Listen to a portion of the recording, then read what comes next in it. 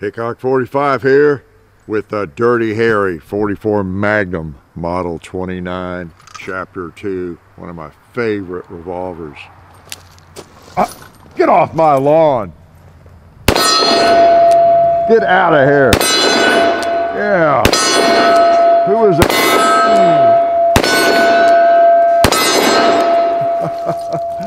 That'll keep him off my lawn. Oh no, wait a minute. That was a different movie, wasn't it? Okay, that's all right. Different firearm. That's okay. It was Clint, and this is the 44 Magnum, 6.5 inch, Model 29, and you have seen it. You better have. Well, actually, probably thousands of you have not because you're new. So I'll link to maybe one or two of them, but we have several videos with this Dirty Harry 44 Magnum. That's kind of what I call it because it's the 6.5 incher, and it's the you know, the Dirty Harry model. Okay, and I've got the 4 and I've got an 8 3/8, but this might be my favorite, even though it's not my first. This is a nice one. So it's fun to bring it back out. I just enjoy this revolver so much and this caliber, and I want to thank, even though well, almost any firearm, but especially a revolver. You can load different power factors, and you know, because there's no springs that it has to rely on. You could load, here I go giving you information you didn't ask for, and I didn't even mean to tell you, and I'm charging you for it. What's wrong with me? Yeah, really, you could take a 44 Special if you're a hand loader, or if you knew someone loaded one, if you wanted to. I'm not giving you advice on this, but you could load that down to where it you know, is down to 200 feet per second, 150 feet per second, if you wanted to. Well, maybe I shouldn't say that. There's a phenomenon with larger cartridges. You get too light a load with certain kinds of powder, like in a 45 Colt. You can have some weird reactions and things, but by and large, you could put wads in there and take care of it. But if you really wanted to do that, you could load as light a load as you want, is my point, safely, a safe load, and it would still function in this firearm normally, right? Because there's no springs like with a semi-automatic. The slide has to retract. You have to have a certain power factor to get the slide to work reliably and all that kind of thing. Whereas with a revolver, you're doing it manually. You're bringing up the next round, and whatever came out of that chamber is kind of irrelevant as to what's in the next one. All right, so again, no charge for that. So let's shoot something hot now. You want to? All right. These are some factory loads, and these we've shot before. These are pretty warm, even in my rifle, my Marlin. They've got a nice little jolt to them. And I don't like to shoot them too much in my 4-inch 29. They're no fun. Or my 3-inch 29, 6.29s. They kick a little bit. I'm a baby. Here I am with a 44 Magnum. What am I doing with a 44 Magnum if I'm a baby? All right, let's shoot that water jug. Ooh, see what I mean? And they're even powerful enough to go through that watermelon, I think. They're powerful enough to make it just disappear immediately, right? Oh boy, that was cool. And if I hold the gun right, I get enough velocity out of them to go through that. They'll even smoke a pot. Did he fire 5 or did he fire 6? All right, so yeah, they'll smoke pot. Look at the smoke still in the air. Can I run down there and sniff it? Bad joke, right? All right, dad jokes. I'm loaded with dad jokes, grandpa jokes, uncle jokes, whatever. Mainly lame jokes, right? Okay, I guess that's what a dad joke is, a lame joke. Yeah, man, I'm gonna shoot some more if you'll let me before I do. Appreciate their support. And this is, again, one of my faves. If you haven't shot a revolver, you know what I always say, what's wrong with you? You need to do it, and you need to be saving up to buy one, not just shoot one, okay? I get a percentage of every revolver that's sold, no matter what the brand. Yeah, you'd think that, wouldn't you? Because I'm always trying to convince you, because I know there's still a lot of people out there who've not discovered the joys of a revolver yet. And I feel sorry for you. You know, you need to do something about it, you know. There might be some kind of therapy or program you could join. I don't know, but you need to discover a revolver. These are some of my hand loads. They're a moderate Magnum. And that's what I have fired the most of in my life since I started loading 44s back in 73, 74. That's how I put 75,000 now through my 8 3/8 Model 29. Most of them were this load, okay? It's a nice load. It's plenty powerful enough. You can tell. You saw what it did to the cowboy. Watch me hit him again. Okay? It's not a special load. All right, let's go over there and see if I can hit a buffalo. It might be a good buffalo round. I don't know. Yeah, it'll do it. It might be a good gong round. Boom. Even a ram, a sheep. All right. Even a red square plate.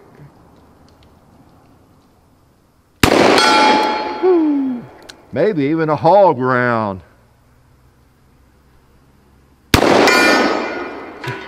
All right, I must have hit him low.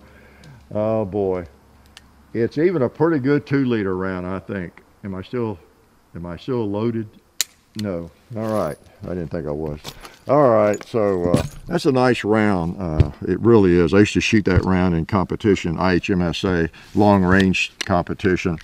And I wasn't, the best at that, but I did okay.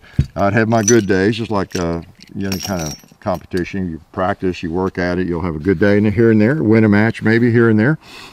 And at that time, I was casting my own bullets, 240 grain bullets out of wheel weights, loading my own ammo, just like these. And, just about as accurate as anything. That's one reason I, again, another little side line I won't charge you for, but that's one reason I kind of scoff at people making too big a deal about accuracy in a handgun, especially if you're standing and shooting. About, oh, this barrel's more accurate, just different things like that. Or even this pistol is more accurate than that one. If you're going to shoot it, just standing, shooting, this kind of thing, unless you're an Olympic shooter or Olympic skill shooter, the firearm is going to be so much more accurate, quote unquote, than you are, than I am, okay, generally speaking. Because I did just as fine, casting my own bullets out of wheel weight and lead. I could scrounge and loading up the ammo and not even sorting cases or anything like that. When it comes right down to it, you know what is the gigantic determining factor as to whether or not you hit the target you're aiming at, okay?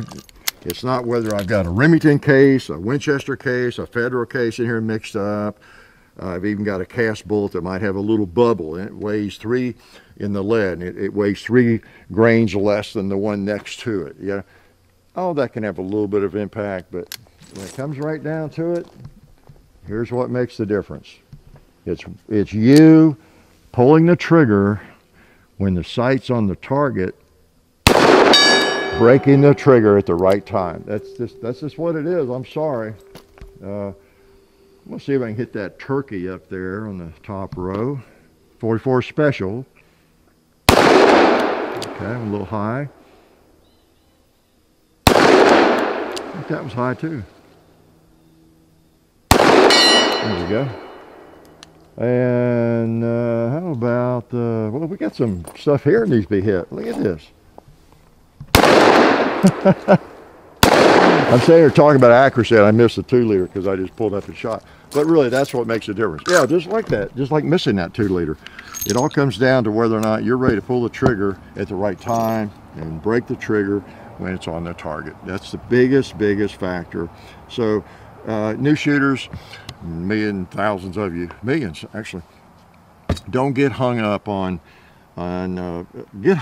practice, okay, and getting ammo if you can, but get hung up on that sort of thing and technique and training and just dry firing and just practicing getting that trigger to break at the right time and holding your sights on the target and all those sorts of things. And it depends on what you're shooting. If you're a defensive pistol like this, or depends on what you're shooting. All right, I don't want to lose my man card, so I'm going to pull out some warmer Magnums again, okay? Yeah, man, let's put 6 of these in here so that Clint Eastwood won't think less of me. All right, even though he carried kind of a, well, he that controversial line he uses in, or says in Magnum Force, I believe is where he says that. They're down there at that range shooting with those other bad cops. and he says that well, how does he phrase it? I have a special load I use to reduce recoil, better follow-up shots, or whatever he says. But he said, the way he says it is, I use a special load, I think is his phrasing. So you don't know whether he means capital S, as in 44 Special, or like these. This is a special load I concocted, you know, so. And I interpret it to mean this, really, a special load that's not quite as hot as these, better control. But I think someone was telling me, based on the screenplay and before that, what they really meant to say was not 44 Special. They didn't mean for it to be that interpreted, I think. I don't know. Who knows? Hey, it's fiction. Why are we arguing about it? I got a newsflash for you. The guy, Dirty Harry, is a fictional character, although it's based on a real detective, I think. Boom! I forgot what I was shooting. Guess what reminded me when I pulled the trigger? it reminded me very quickly. Oh, nice, nice.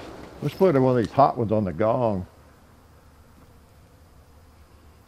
Boom. You got there pretty fast, didn't it? You almost, let's see. Nice. Nice, got one more round.